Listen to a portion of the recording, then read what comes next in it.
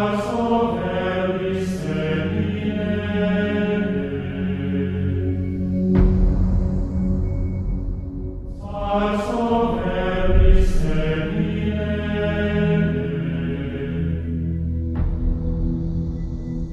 think young people want the challenge of being called to something more than just mediocrity.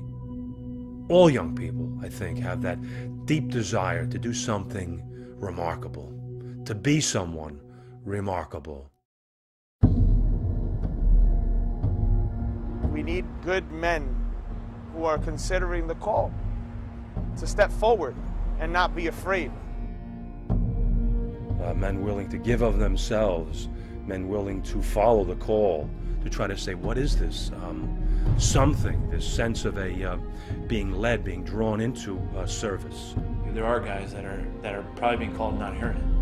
Well, if we are priests of the alter Christus, the other Christ, who else but ourselves should be going out and, like our Lord, saying, follow me?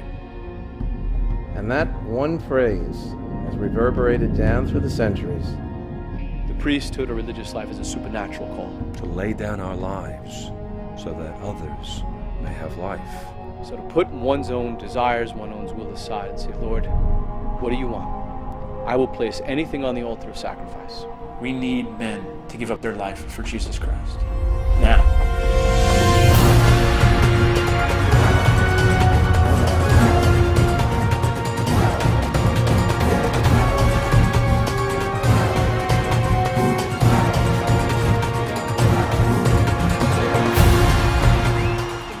Priests that are out there, the louder the message will be.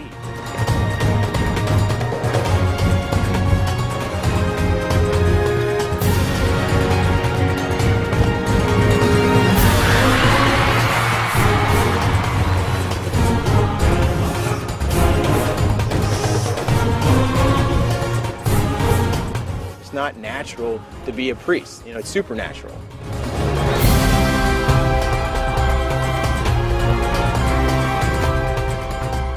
So we've got to go out and fish for the people. We've got to take up Jesus on his word. I'll make you fishers of men.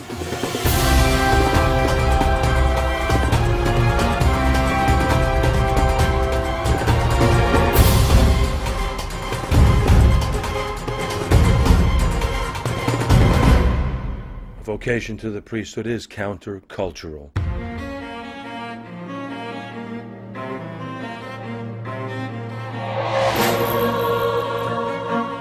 Our present culture is a noisy culture. We're loaded with TV, music, we're loaded with sound, we never get rest. We've got the computer, and it's distractions. Young people are entering into a society and into a culture not centered on God and on godly values. The battles that the young people have to face in our society, drugs, immorality, the violence.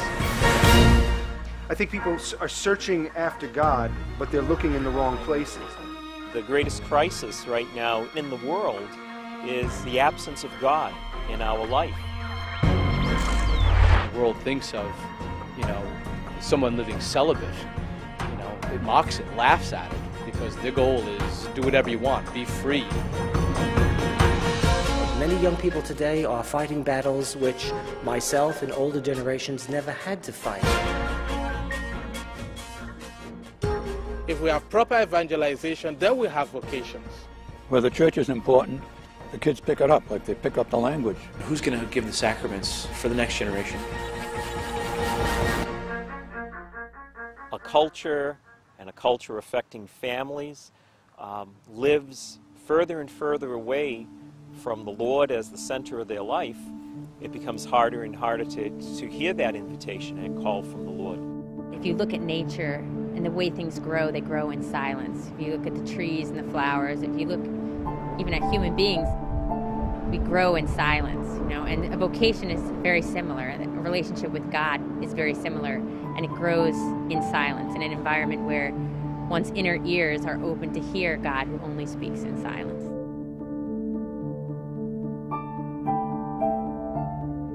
The church was very important. There's daily mass in the family, at the rosary every night. It was just a strong Catholic family. I guess from the time I was very young, I wanted to be a priest. Never thought of anything else. I was a professional baseball player for 8 years out of high school, which was a lot of fun for a kid from 18 to 26. And then I was a professional actor for the next 15 years. Not that I had great fame in either one, but I think I had a taste of enough of it to know how dangerous it can be. When I was ordained in 2000, my nose hit the marble, and I realized, my God, who am I to receive this gift? It is an opportunity to stand for change and to effect change anywhere in the world, any part of the world. The Catholic priesthood is an instrument for the change that the world needs today. I actually have a couple of friends that are joining the priesthood, and they're great people. I think that they are important because they are like teachers for us. I feel that they're just regular people who I can talk to whenever I have problems. It should be just a normal part of every male Catholic to consider the vocation as far as becoming a priest.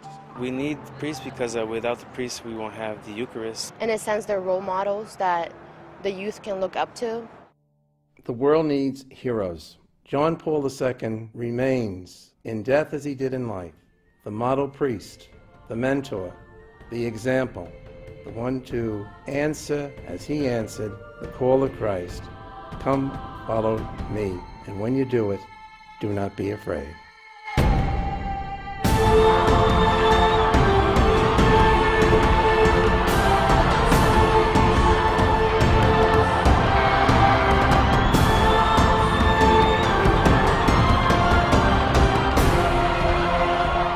He was such a brilliant light, just shining in the world. And he was shining for the world, but he also shined for us, for seminarians, for priests, because he taught us how to be a priest.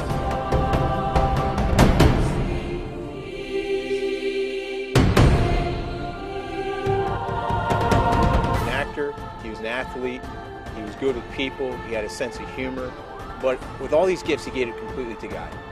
Set for us such an example that so many men were drawn to the seminary, were encouraged, were given strength. People saw a man who was living his life to the full. He taught us that the priesthood was standing in the truth with love.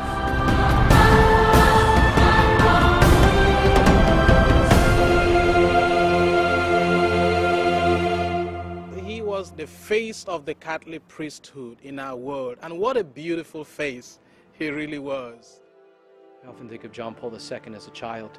When his mother died, he went to a shrine and he said to the Blessed Mother, "You must be my mother now." And he carried that into his priesthood. And so every priest needs to re-echo his words of Totus Tuus Maria. Because as Christ gave himself, his priesthood and his victimhood to the Blessed Mother, so every priest needs to give his priesthood and his victimhood to the Blessed Mother. The works of the priest, besides being a counselor, besides being a spiritual leader, is someone who, as St. Paul would say, would administer the mysteries of God, that he is the one who brings the holy sacraments into the life of God's people. When I say those words, "This is my body given for you," I almost get trembly, you know. Who am I to do this? What am I? Have the sacred powers from God, to call down the Holy Spirit on bread and wine.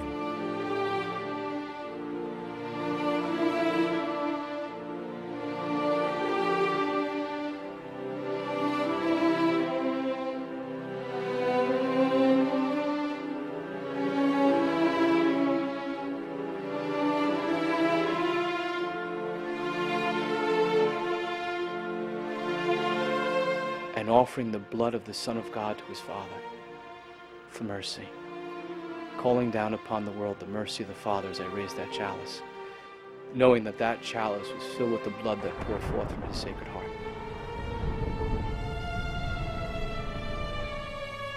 I can honestly say that I really want nothing else in life but to bring people to Jesus Christ. And each day, the gift becomes more beautiful and more brighter. It's a beautiful gift, the Holy Priesthood. It speaks to the heart and the soul of every society and ministers to every human need. And wherever there is a human need, the Catholic priesthood is meaningful. The priesthood is a life of sacrifice, it's a life of service, because it's the life of our Lord. And so it's not simply a matter of kneeling in the church all day and praying. It's rolling up one's sleeves and doing things for other people. That sacrificial life, that have given their time, completely to people, to hearing confessions, to saying Mass, giving retreats, and completely joyful doing it. Quite frankly, a priest has to be all things to all people. At the most important moment of their life, you walk in a semi-stranger, but because you are priest, you are part of their lives. You are part of their family. You cry with some people, you laugh with others. What a person goes through in a lifetime, we can go through in a day. Because at one moment, you need to be rejoicing with the couple you're wedding. Another moment, you have to have that joy of bringing this child to baptism. At the next moment, you have to be preparing the soul for death.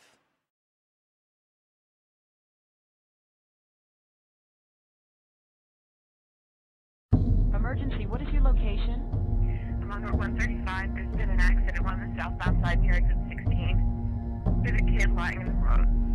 He's got blood on his head. He's not moving very much. He only looks like he's like a 17. Just please, you gotta hurry, okay? Hurry.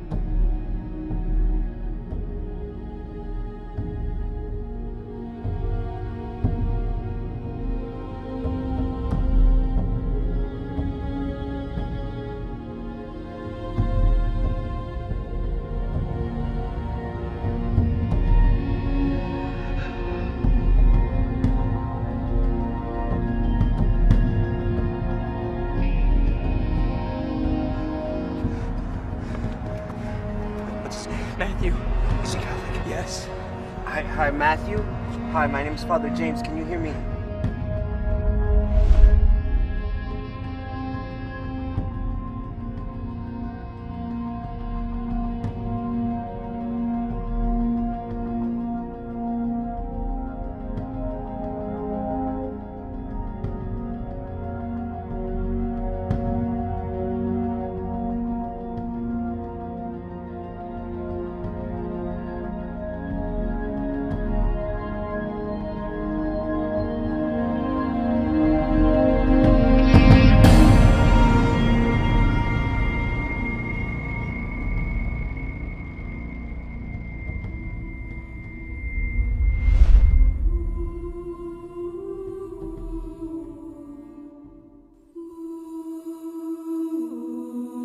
It's the priest who brings the soul home to God.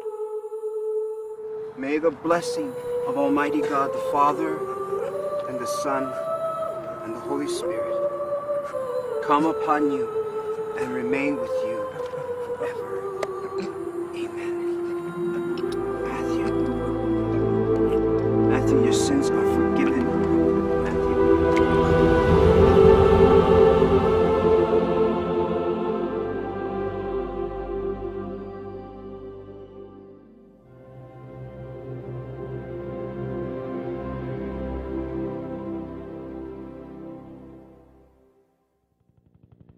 We're now looking at live footage from Chopper 7, which is situated over 135 in the southbound lane.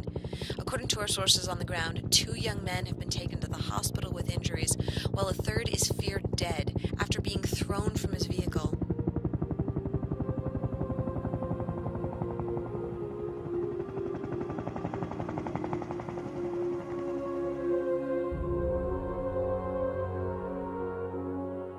What draws young people to be priests is a priest's example, to be a father to them.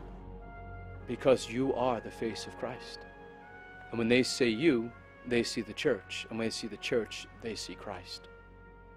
All young people, I think, have that deep desire to do something remarkable, to be someone remarkable.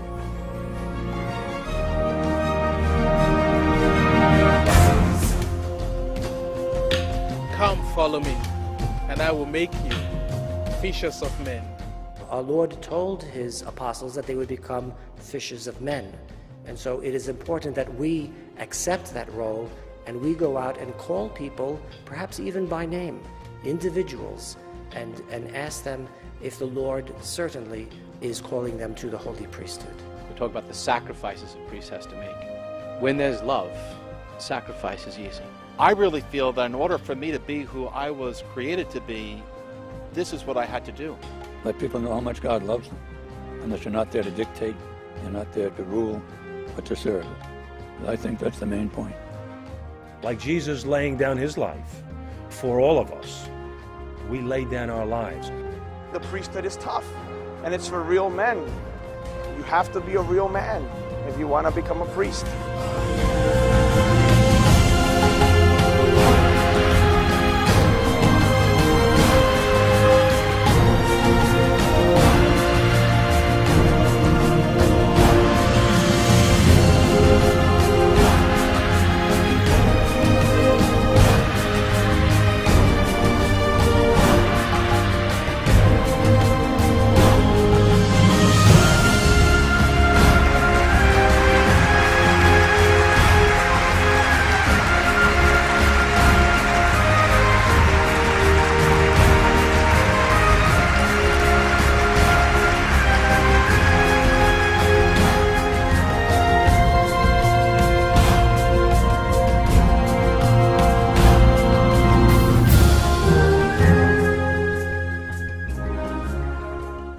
Called average guys, regular guys, to come and follow him.